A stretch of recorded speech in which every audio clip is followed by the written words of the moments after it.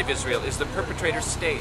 So our Boycott Israel campaign is to say, don't buy Israeli goods wherever you find them. Don't buy from American companies that are profiting from business with Israel, wherever you find them. We've been boycotting some products at Trader Joe's, for example. We're not boycotting Trader Joe's. We're telling people go ahead and shop at Trader Joe's. Just don't buy Israeli couscous at Trader Joe's. We'd like Trader Joe's to take that off the shelves. We'd like Trader Joe's to support human rights, to resist military dictatorship, to support equal rights for Palestinians and Israelis. The boycott today is about this American apparel company that has opened new stores in Jerusalem. This company, therefore, American Apparel, is going to profit by doing business with Israel. That the state of Israel is committing war crimes, apartheid, crimes against humanity.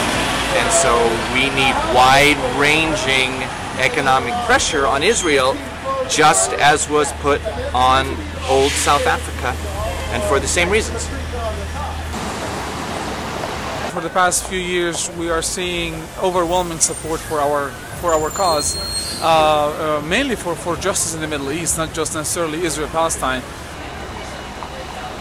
And part of today's action is to do this, to educate people that dealing with, even doing business with an entity, regardless of whether it's Israel or Colombia or anybody who's violating international law, it should not be accepted by anyone. And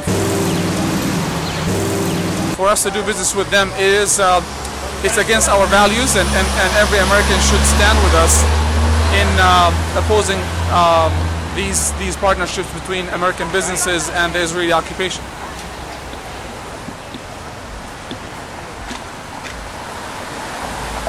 The Palestinian movement worldwide has called for a boycott, divestment, and sanctions against Israel to try and get some sort of civil rights and justice. The behavior of Israel is actually creating more and more enemies for the United States and the West in general.